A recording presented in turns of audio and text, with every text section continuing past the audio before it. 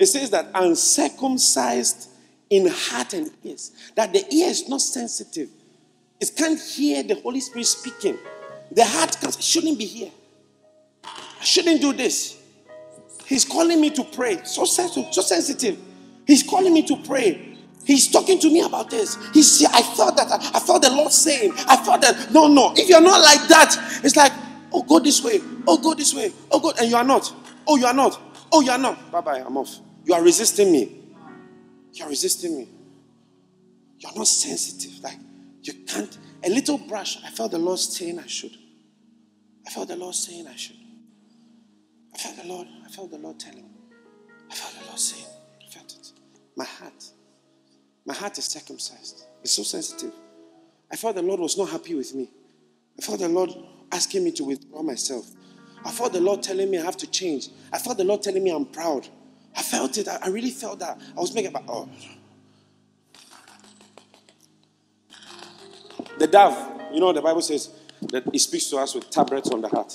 You know about that? Oh, I'll show you. Oh, I thought you knew about that. Nahum 2:7. Thank you, Lord. Nahum 2:7. Stiff-necked, not sensitive. Nahum 2:7. Whose arm shall be led away captive? She shall be brought up, and her maids shall lead her, as with the voice of doves. What are the voice of doves? Tabret.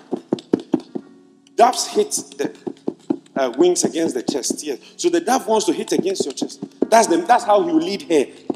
He'll be touching your heart. Love her, marry her. She's for you. Go away. This is not the right place for you. This is how the dove is. It's upon her breast. That's how the maids will be led. Yeah. The heart. So what is he telling you? Sensitive. He's telling me. That's why Dr. Cho says that the greatest key to his church growth is the Holy Spirit as a senior partner. Yes, Holy Spirit as a senior partner. That I'm just waiting to hear. He says I should. He says I should. He says I should do this. He says I should. I can't be here. I'm sorry. I can't do this anymore. He says, be thou holy, for the Lord thy God is holy. I'm sorry, we have to part ways here. I'm sorry, I can't. Immediately, the dove begins to remain and rest and abide on you. When you are sensitive, what's he saying you should do? That's why people cannot go forward in the ministry or in life. Because you are reading the word of God. You are reading the book. But you can't see that this is the point he's talking to you about. You don't know how to even be sensitive to the message that is being preached. And whether it even affects you. You say, I hope they heard. Tell them. When you're preaching, you hear people say, tell them. Yeah, they should listen. One day I was sharing something with some leaders. When I finished, somebody raised his hand. I said, what's the question? He said, I was wondering that it's so powerful what we are hearing and how we can share it with our leaders. I said, it's not for the leaders. It's for you. But it's like you can't. What's the Spirit saying?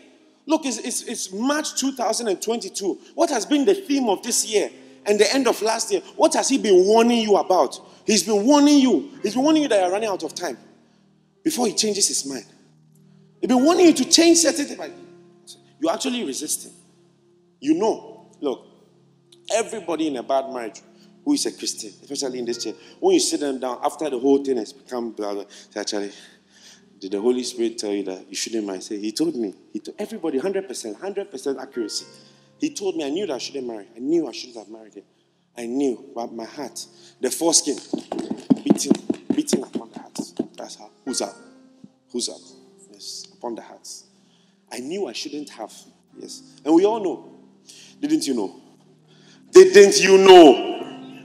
I knew he said no, but so you resisted him, and then he just fluttered away. That I had wings like a dove, I would fly away. The Bible says I would just fly away. So that's it. Stiff-necked, resisting the Holy Spirit.